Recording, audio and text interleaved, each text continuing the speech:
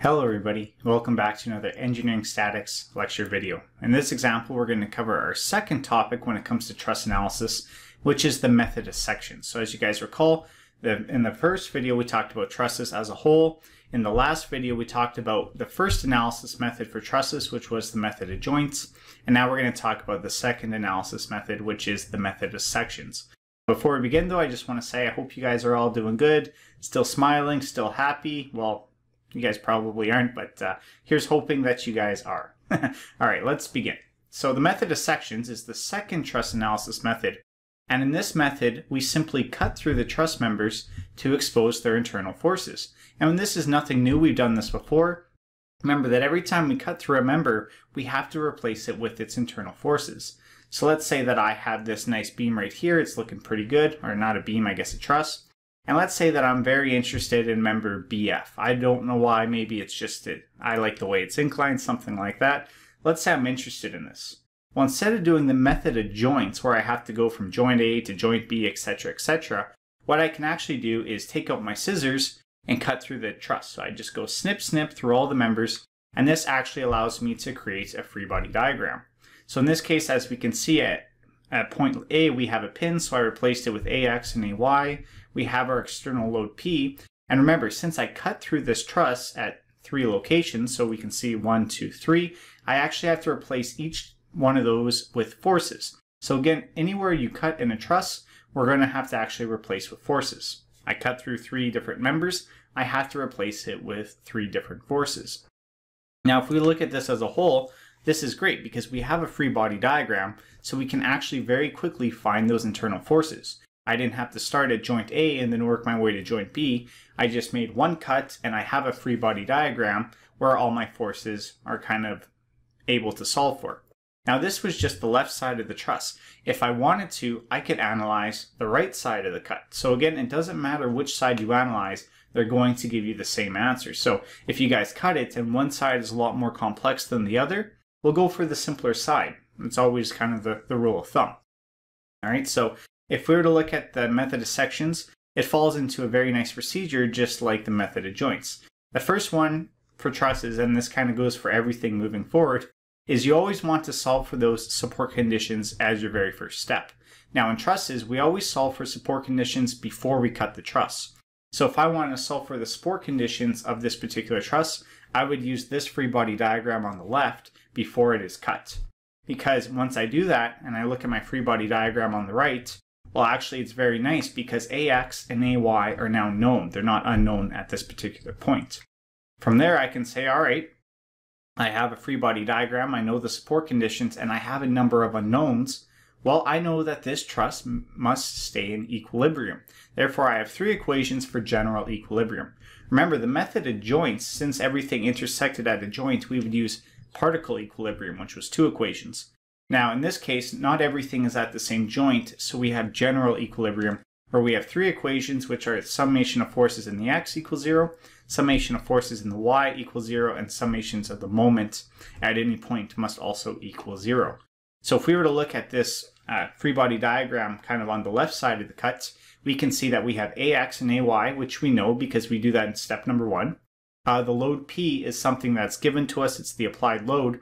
And if we look at our truss forces, we have 3 of them. We have EF, BF, and BC. 3 equations, we can solve for those 3 unknowns. So very quickly we can start solving for internal forces kind of in the middle of the truss without the method of joints. So it provides a nice solution. However, I said that there's one problem with the method of sections, and that is this. The required cut is not always apparent. In that last example, it's very simple. I just cut it nice and vertical. I had 3 forces. I have 3 unknowns, 3 equations, everything was good. But sometimes it's going to be a little bit more complex than that. Now, how can I help? Well, I can't really. This is something you as engineers are going to have to kind of intuitively figure out, but there is some tips. The first one is this. You can cut in any direction and through as many members as you guys want. And the last one I just did a nice vertical cut, but if I wanted to, I could have taken my truss and cut it something like this. So notice that the direction of this cut changes, and it cuts through more than 3 members. In fact, it cuts through 5 members. If this was the case, no problem. Creating my 2 free body diagrams, all I'm going to see is that I have a lot of unknown forces. Now again, this is very rare that we do this because remember, we have 3 equilibrium equations, meaning we can only solve for 3 unknowns. If we were to do this free body diagram, we have 5 unknowns in each one. Things get a little bit complex and we can't solve for every single unknown using this particular cut. So sometimes you guys may have to make smaller cuts and do, say, 2 separate cuts.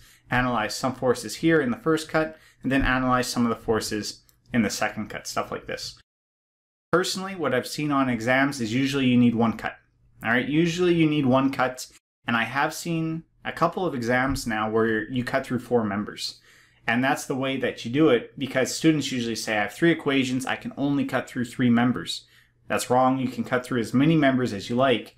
And very rare occasions, if you're only interested in 1 of the members, you can cut through 4 of the members and solve for that 1 unknown using equilibrium. So it's kind of a little trick that professors like to do. It's a mean trick, but it's definitely valid. So remember, you can cut in any direction and through as many members as you like. Now, again, 3 equilibrium equations, chances are you don't want to cut through too many members. So this is what I usually like to do when I'm dealing with the method of sections. I like to highlight my members that the question wants. If the question wants for BF, I'm going to go to my truss and I'm going to highlight BF. And then I'm going to analyze the different cuts that go through BF, and I'm going to pick the cut that requires the least amount of cutting through other members. So if I were to look at BF here, remember in the last slide, I was able to cut vertically and have 3 unknowns. In this one, I cut kind of horizontally and created 5 unknowns.